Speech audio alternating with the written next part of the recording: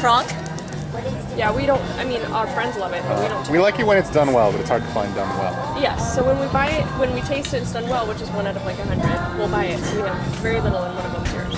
So. Very good. That's cool. That is cool. Very cool. All right, so we're tasting the Merlot. We were just talking about the Cab Franc, which, to be honest with you, I can't wait to get to.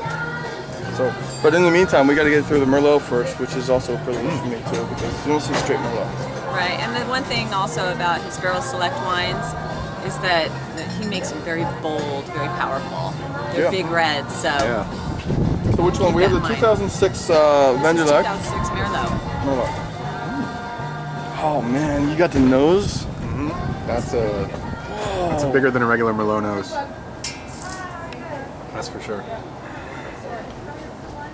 Oh my god. Okay, so the majority of the Merlots that I normally get out of Washington State have this kind of like licorice to them, right? I would say kind of like an anisette kind of back.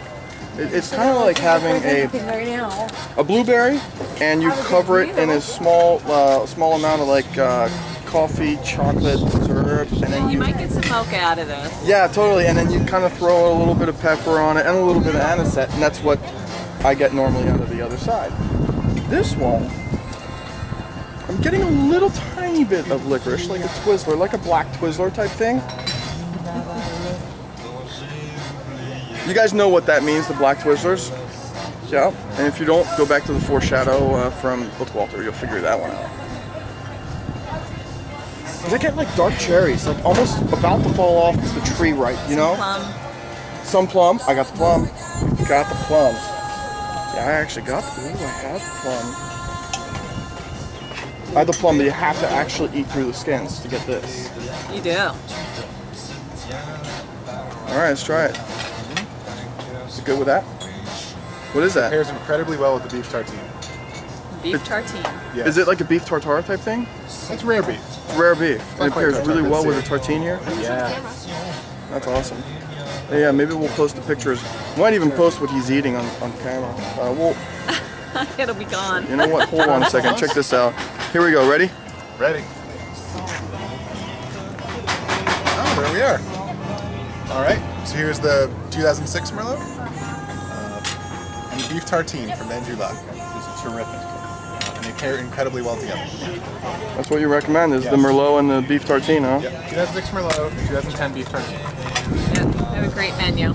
Yes. Definitely. Awesome. Now serving dinners too, so that's really You are serving dinners? Yeah. That's cool. All right, so I'm gonna have to actually drink the wine now at this point. We got that little food interlude was for Jen K. Miller, allrecipes.com. You might want to check this place out.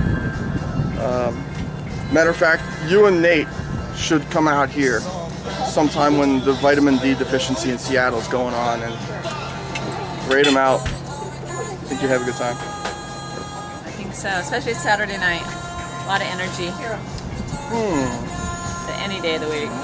It's a lot of fun.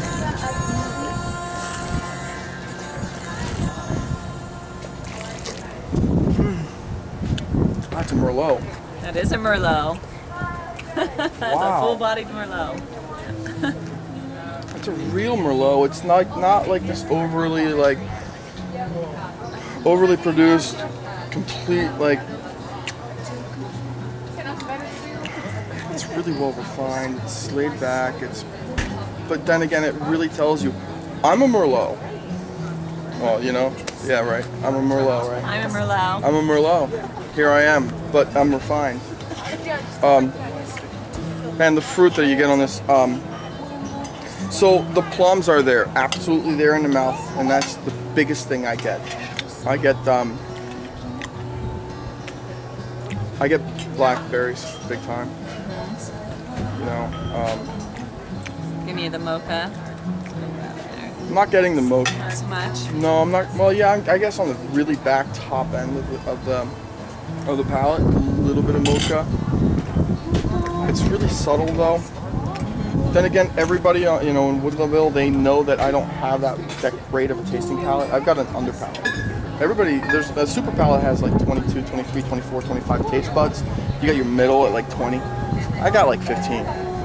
But that's why I smell a lot. I love smelling wine. It's just, for me, it's awesome. But I'm teaching my daughter that too. yeah. She's just turned 13.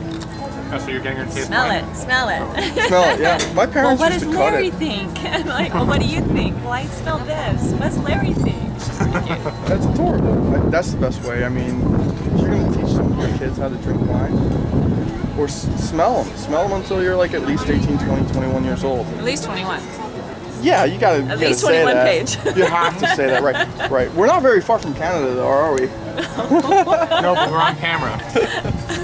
Everyone's stay legal. It's alright. I'm not worried about it. But yeah, no. Obviously, you have to be 21, and that's why I spit. I spit because I feel like I have to drive safe. I've got other wineries to go to, so I'm fairly aware of that. So anyway, this is a great Merlot. Great Merlot. Absolutely fantastic Merlot. Very, very, very well rounded Merlot.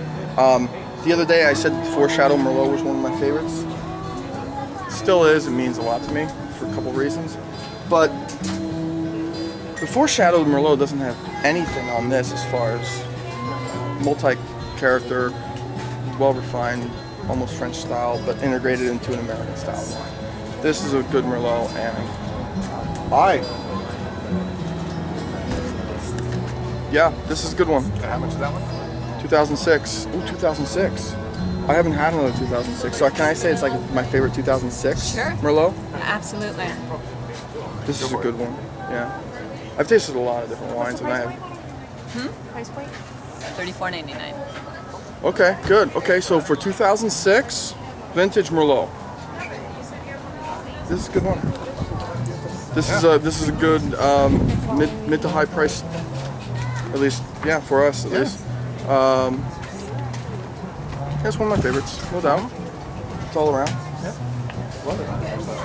Oh, I found a treasure.